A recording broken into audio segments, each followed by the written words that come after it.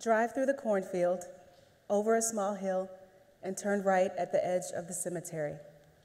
These were the directions my new white boyfriend gave me the first time I was to drive to his parents' house.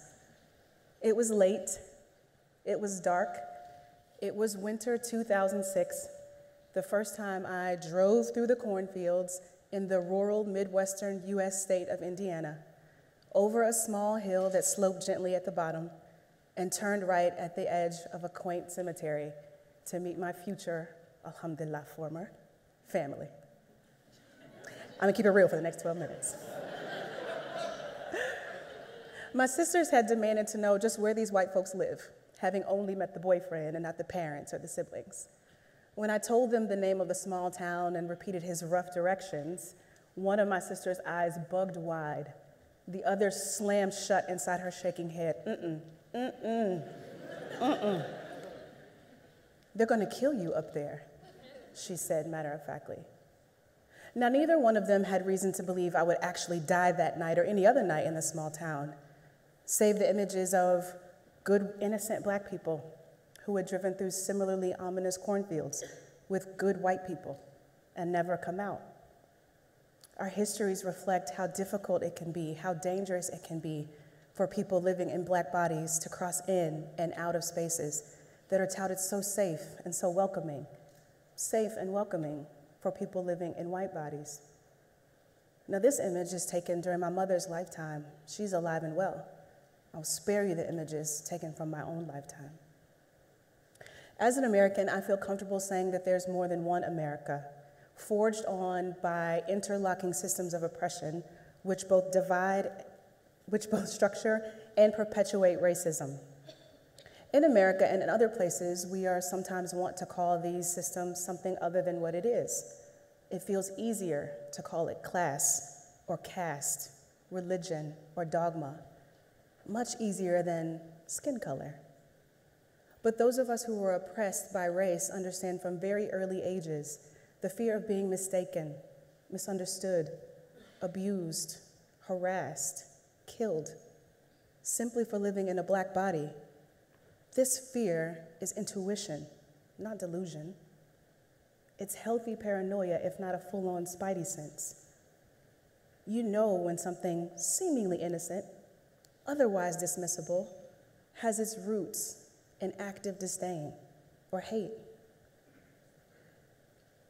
As black people, we are sometimes saddened when we see our children take on this dark reality, shed their naivete.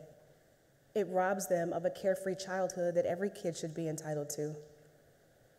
As a black mother, I can attest that sometimes we are simultaneously relieved when we see our children take on this fear and intuition. The idea is that it might keep them safe from the history of violence which grows up from America's deep and deeply racist roots. It doesn't feel fair. It doesn't feel safe. It does feel safer.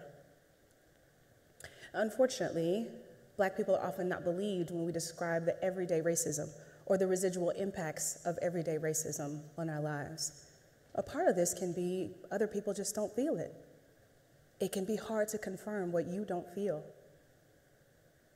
Others believe that this racism only exists in our history.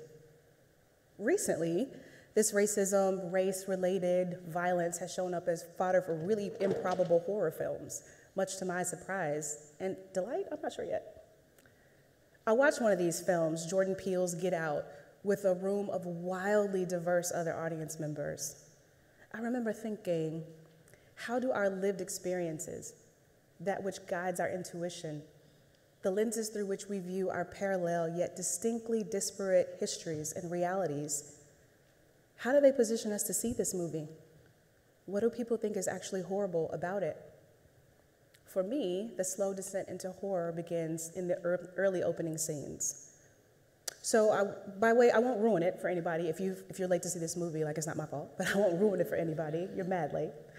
But just to bring us all in the same room, by way of background, there's a main character, Chris, who's a black man dating a white woman named Rose. Chris is preparing to drive up through the forest to meet Rose's family for the first time. Seemed eerily familiar. I watch Chris as he packs his bag for the weekend, playful banter with Rose, and he says, "You know, I don't want to get chased off the lawn with a shotgun." Rose has an opportunity now, as Chris has invoked this fear, invoked the scenes and the images of people who've been shot at, chased, or worse, for looking at white women. And instead of taking this opportunity to inquire about the depth of his concern, the verity of his paranoia, the extent of his fear, Rose simply responds, "Mom and Dad would have voted for Obama if they could have." Spare me, right? So as a person who experiences race living in a Black body, and as a person who's done rigorous research on the functionings of race, I recognize this as a clear non sequitur. Her response simply has nothing to add to what he has offered her. They are not connected in any way. That her parents love Obama, whether that's true or not, that they would have voted for him for a third term, whether that's true or not, has nothing to do with the fear that he has introduced in their relationship. Nothing at all. But it is a demonstration of how someone hears your fear, presumably, and instead of acknowledging it, shifts the focus from you and your fear of pain to something laughable, dismissible, invisible. Perhaps the suggestion that that someone laughs at your fear suggests that you should laugh at yourself too. It's at least a reminder that no one sees, no one affirms, no one cares about your fear, even this person who posits to like you, to respect you, to love you. No one cares but you. I remember a colleague during this movie sort of saw me rolling my eyes at Rose, this fictional white woman who wouldn't attend to the feelings of her partner. And she asked me, what should she have done? What should she have done in this instance, right? This is sort of tip of the iceberg moment.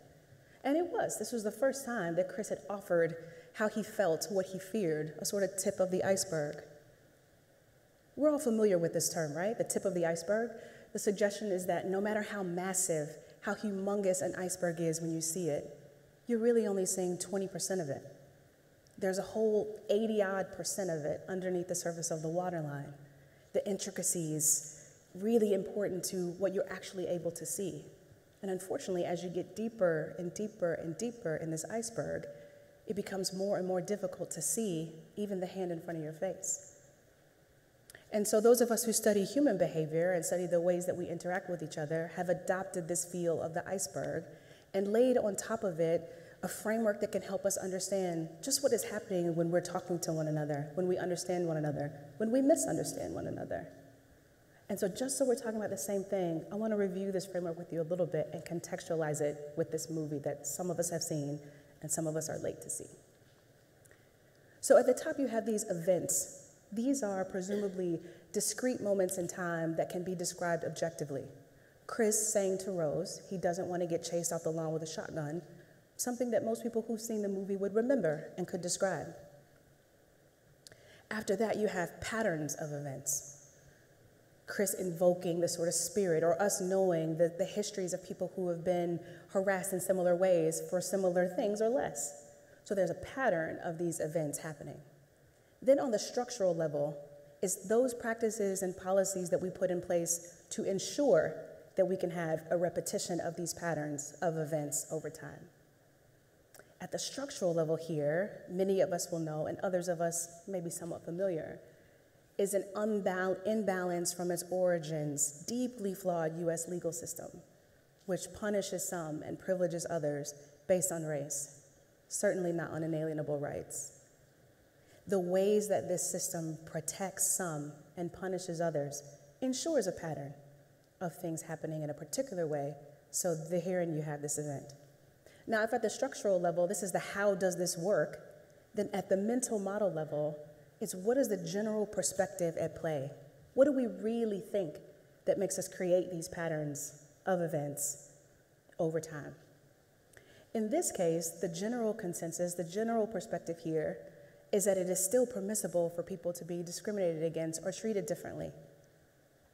And that leads us to the unconscious container. You can't necessarily see it here, but the idea is at the bottom of this iceberg, it is so dark. It is so difficult to see the distance between your perspective and someone else's. It's also because it comes to a tip. It's likely that your perspective is so much further from the tip of the next iceberg, the bottom of the next iceberg. And so Chris's statement here is not just playful banter, just making fun of what the weekend might be like. The sentence itself, I don't want to get chased off the lawn with a shotgun, is a summation and reflection of America's storied histories around race relations, laid over the depths of this iceberg. Think about a time when someone shared with you a fear of theirs, something that they held very deeply, that they needed confirmation about. They needed affirmation. They needed your support. Did you respond with disbelief? With challenge? With rebuff? Was your response, when you think about how they'd identified the heart of their problem somewhere deep, deep, deep down on this iceberg where you can't really see it anymore? It's not that deep. Have we heard people say this? Have we said this? It's not that deep. This is essentially what people experience day in and day out, looking for a place to get confirmation on what they're experiencing, even if other people can't feel it. And this is a common refrain. It's not that deep. Are we comfortable with this? Are we okay to be a Rose when a Chris shows up? Are we okay to not confirm people's fears when they demonstrate the ultimate vulnerability and bring them to us?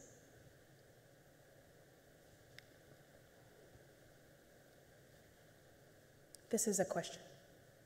This is a question that all of us can take with us as we go. What would it cost?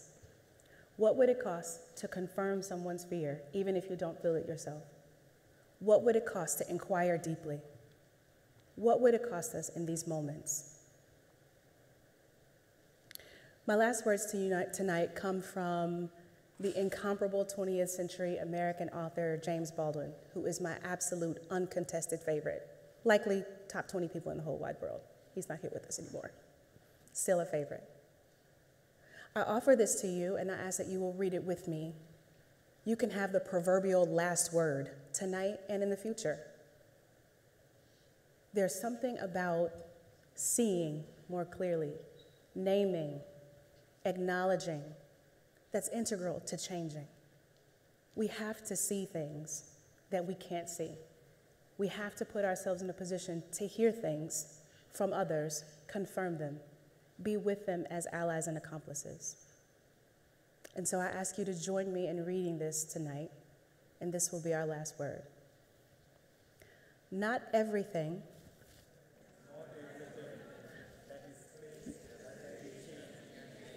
but nothing. Not everything that can be faced can be changed, but nothing can be changed that is not faced. Thank you.